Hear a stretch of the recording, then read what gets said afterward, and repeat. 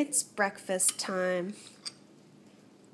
I just had my nails painted. This is, sorry. This is Pipa by Zoya. I think it's called Pipa. I'm not really still 100% sure, but whatever. But I think it's a really nice color. At first when I was looking at it, I was like, that's really intense and it hurts my eyes. But then I decided, oh, I'll get it on my toes too. So I don't know if you could see that or not, but it's on my toes too. Super bright. Someone asked me why I didn't do like my glitter nail or anything anymore. But I don't really like it now that I see everybody else doing it.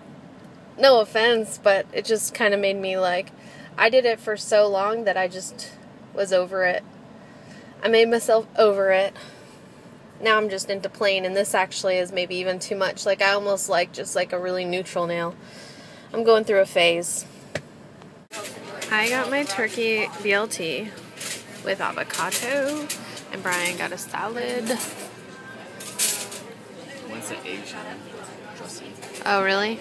You better go switch it up. That's cool. Hubby made hot chocolate and then cookies we get to eat from his birthday. I'm going to show you what's in my makeup bag since I didn't film like anything today. So, my makeup bag, showed this before, it's Prada. It's pretty awesome. I like it because it has like a nice little double zip. Most of them only have one zipper, so it's hard if you put too much in there.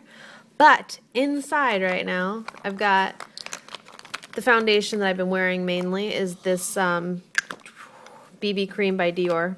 I like it better than my other BB cream by Dior. And I like their BB creams better than everybody else's. Like, I've tried Boscia, I've tried Maybelline. I just like this one the best. And if I had a little bit fairer skin, I think I would like this one over that one. But anyway, then I apply, you know, my concealer. And I've been really liking this Rimmel Match Perfection 2-in-1 concealer highlighter. I just use it under my eyes. And sometimes it's above my lip as a little highlight. My powder is the Chantecaille powder, which is broken. That I want to get another one because I love this powder. But I'm using it. And it's in the color Camel. And then I like my little beige eyeliners. This one's actually a some kind of lip liner. The Cargo one's a lip liner, but I use it in my eyes. And then the Polidorf Enhancer Baby Eyes. I like those. Mass eyeliner I've been using, Art Liner. This is the best ever.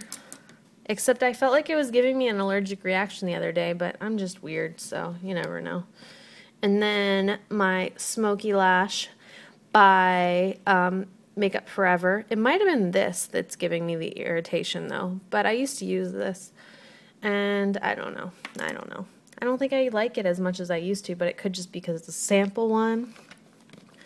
I have this in there, which is my MAC concealer in NW25, which is their only face product that I can actually use. I haven't actually been using it, though. It just happens to be in my makeup bag.